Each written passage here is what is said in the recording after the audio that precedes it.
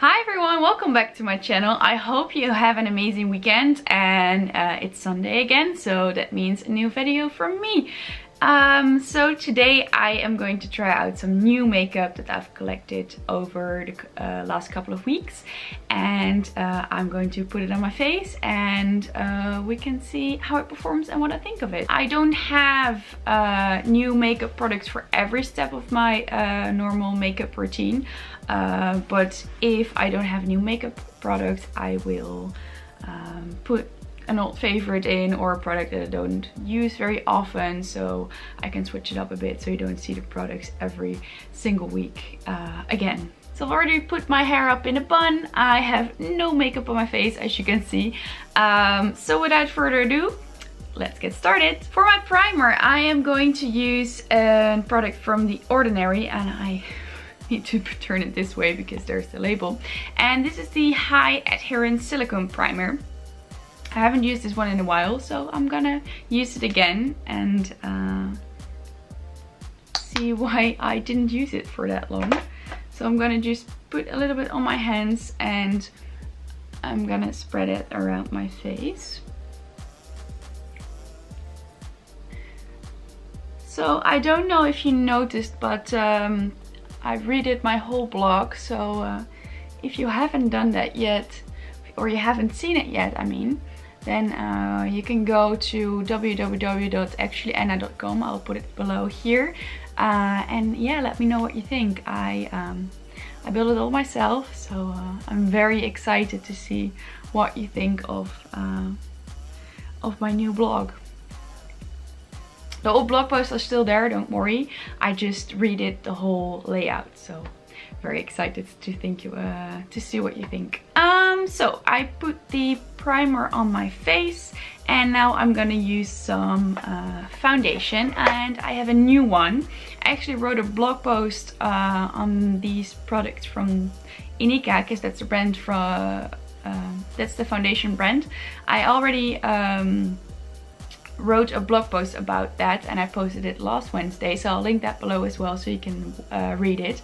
But I thought it would be a nice idea to show you how the products perform and how they apply, because from a blog post that's hard to see, right? So I use the shade Porcelain, which is I think the lightest shade in the range. We initially thought I was nude or cream, but yeah, in the end we tried, and then I was Porcelain.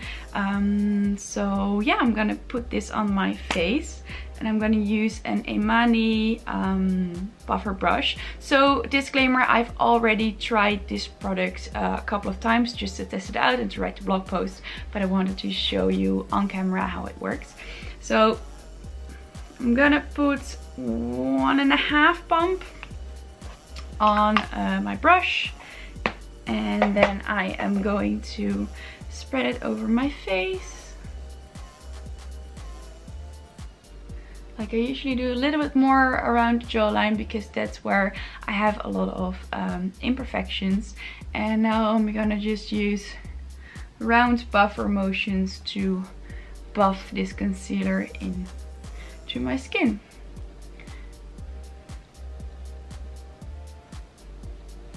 Don't forget the neck as well.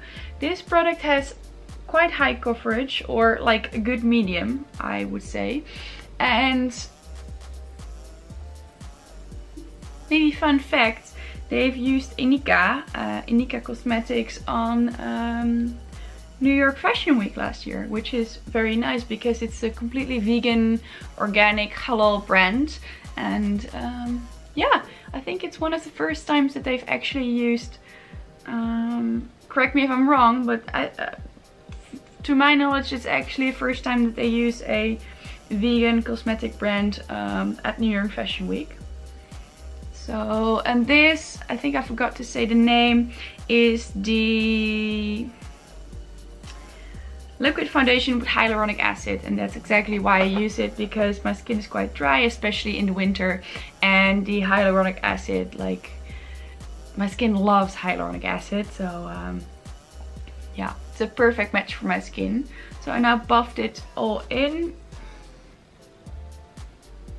So So now I can just go in with my usual Catrice Camouflage Cream.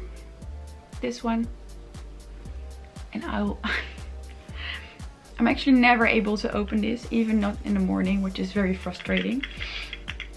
Alright, so I usually use my fingers and put this just in the inner corners to basically give myself a wake up bright presence, because usually it's very early when I go to work, so this really helps to camouflage my bags.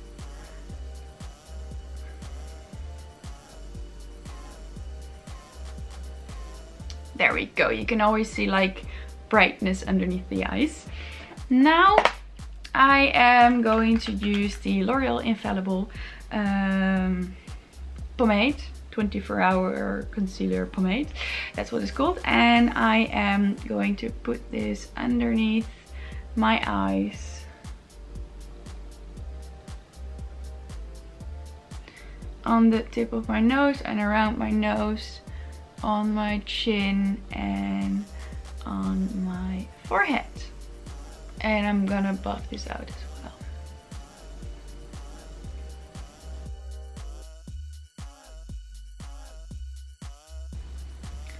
So there we go. All right, I think I'm gonna adjust the lighting a bit, because I think it's a little bit too bright. Yes, I think this is better. It's always a bit searching for the right lighting when it's like gray or dark outside, so I think this is better. I am gonna now, before I'm gonna set my makeup, I'm gonna do something different, and this is one I haven't used in a while either. This is Becca Moonstone, but this is the liquid version. So what I'm gonna do is I'm gonna put some on my cheekbones, on the bridge of my nose, eyebrow bone, Cupid's bow. Yeah, that's basically where I would put my powder highlighter. But I'm now gonna do the liquid one first and then do the powder highlighter after I applied all the powder. So I have basically a double highlighter. I'm gonna tap this in with my fingers, and as you can see, it's already nice and glowy. And I try to tap it in quite randomly, not really in a stripe, because I don't want that stripe effect. I just want a nice glow on the top of my cheekbones.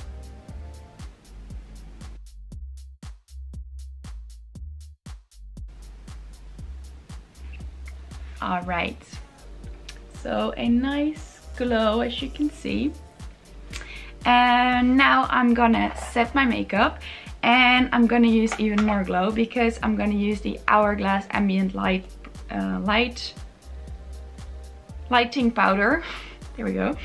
The Ambient lighting powder in the shade Dim Light. I'm just gonna put some on my brush, and then I'm gonna set my makeup with this. And this sets your makeup, but it doesn't take away the glow, which in the winter I'm all for the glow.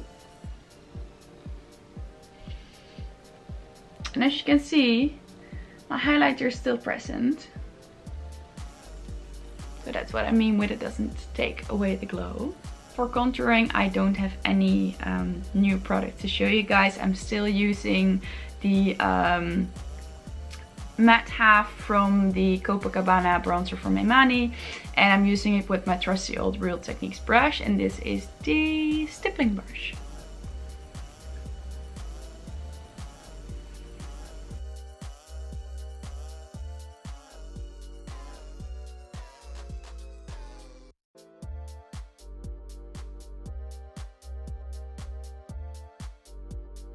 Nice and contoured. For bronzer, however, I do have a new product to show you, and it's from Inika as well. It's the Sun-Kissed Baked Mineral Bronzer, and it looks like this which is a perfect match for my skin color. They also have a darker shade, which is way too dark for my skin color, so I'm gonna use this one. So I dipped my brush in it quite lightly because it's quite a pigmented bronzer and I don't like to overdo my bronzer, so that's why I'm quite careful. And I just put it where the sun would naturally hit my face.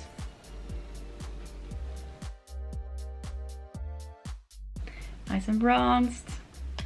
I wish it was summer. I really wish it was summer. It's rainy right here in Amsterdam. It's rainy, it's gray, it's dark and it's cold. So yeah, I really wish it was summer and I can't wait for spring to start. But that's the side step to the bronzer. Bronzer always makes me think of summer and I really want it to be summer right now. I also have a new blush to show you, which is also from Inika. And this is their Pink Tickle Baked Mineral Blush Duo. Let me show you. So it has two sides, a light pink and a dark pink. There we go. Now you can see it. And they both have a bit of shimmer in there. It's not very glittery, it's just a nice sheen. If you want to see swatches from them separately, you can click on my blog post below, because I also done swatches, so you can just scroll through the blog post and see the swatches. What I like to do though is hey. Alright, I'm back. I forgot my blush brush and it's very difficult to apply blush without a blush brush, so got it right here. What I was saying is that the Tickled, I like to use this blush. I mix the two together, so I'll just I don't want to blind you. I'll just gently or very lightly, yeah, tip my brush into the pan and then I apply it to the cheeks of my, to the apples of my cheeks and a bit towards my cheekbone.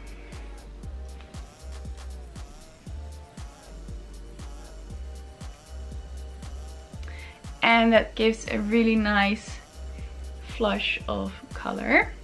Then, like I said, I am gonna use both the liquid and the powder version of Becca Moonstone. So this is it. Now I'm gonna use the powder version on top with a fan brush. And that really gives the nice glow that we like to see.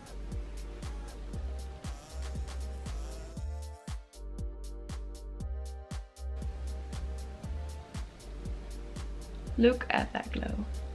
I love it.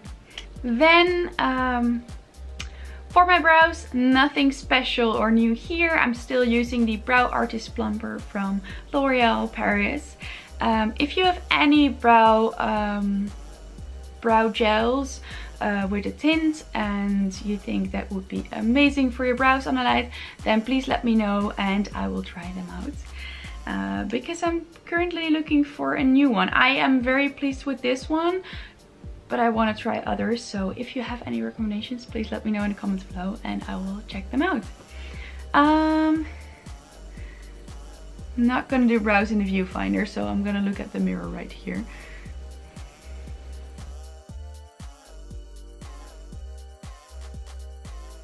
Oh no, I spilled quite a bit of brow gel. Let me try to fix it. Alright, brows didn't go as I expected. Yeah, okay, I'm just gonna deal with it.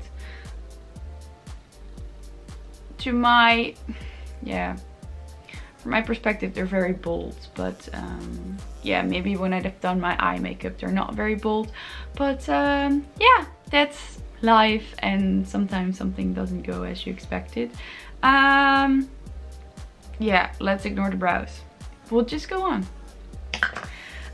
Because for eye makeup I had something very cool, because I participated in a Bourjois giveaway, and I won the Unleash Your Catitudes cat box, and in it we have an eyeliner and a mascara. So I'm gonna try them out for you today. So I'm first gonna do the eyeliner, and I'm actually going to write a blog post about these products on Wednesday, so stay tuned. Wednesday there's a blog post coming for you.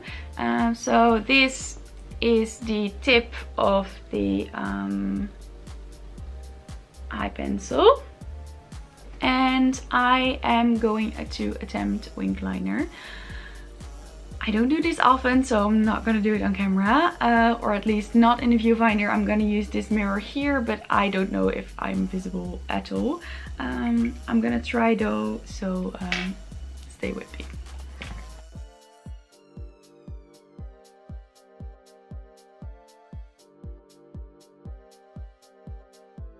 Alright, so one down. Now I have to match the other one, which is the biggest struggle. I'm gonna try.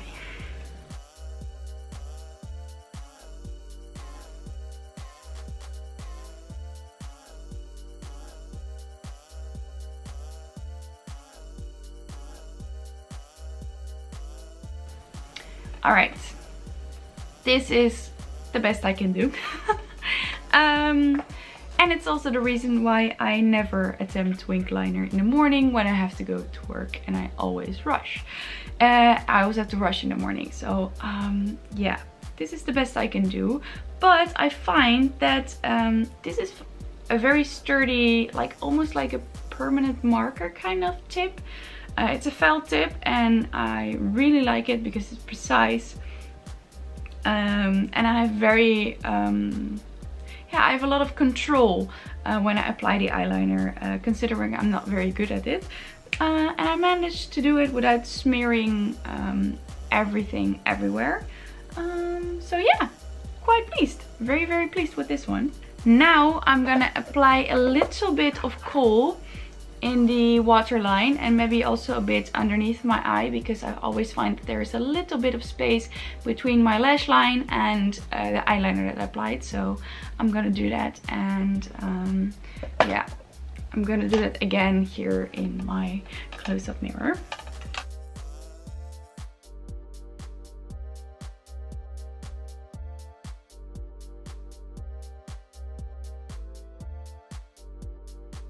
I find that this, by the way, is the Le Crayon Kohl #1 Noir from Lancome, and I always find that it defines the lashes a bit more.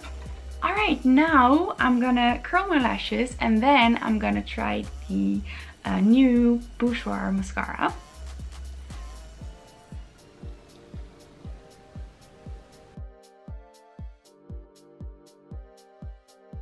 Curled my lashes, and I'm gonna use the new Bourjois mascara. It's the eye-catching eye-opening volume mascara. So let's see what the brush looks like.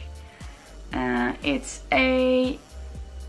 quite a weird brush, weird shape, and it has long bristles and short bristles.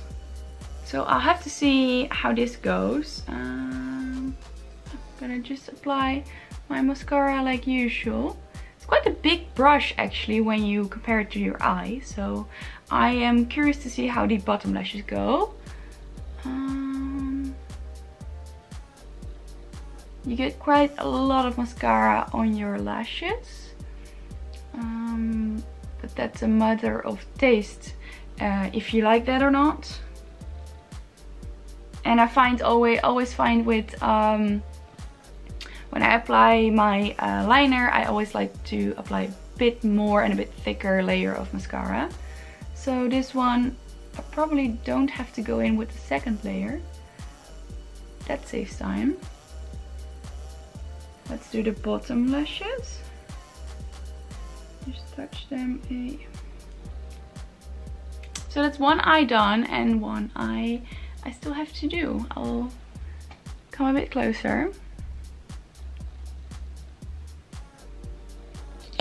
I like it. I really like it. I have to get used to the weird shaped brush though, but I think once you get used to it, it's a very nice mascara. Oh, I smeared something. That was to be expected because it's a big brush and I have quite long lashes, so I expected to smear at least something above my lash line. So that's my mascara done. I'm gonna wait for the smeary bit to dry and then I can flick it away. But in the meantime, I don't have a new lipstick to show you guys, so I'm gonna use an old favorite which I wore so much during last spring and the spring before. It's the Pink Gold Obsession Color Rich lipstick. So I'm gonna do that and wear it now because it's matching my jumper and it reminds me of summer. So I like that.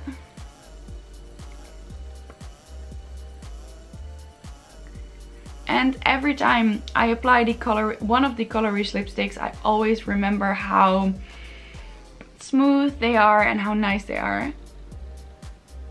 Look is almost finished. Let's get rid of this bit. Alright. So this is the final makeup look. I really hope that you liked watching my video. If you have any products that you think she should definitely try them out, please let me know in the comments below and I will check them out. Especially brow products, guys. I'm looking for new brow products. So yeah, I would love to hear some recommendations. And yeah, don't forget to like this video and comment down below if you have any products that I should definitely try. And don't forget to subscribe to my channel and hit the bell notification below so you get an update every time I post a video. It's on Sundays at 10 AM. It's Amsterdam time, so yeah, check it out. 10 AM every Sunday. And yeah, I'll see you next week. Bye!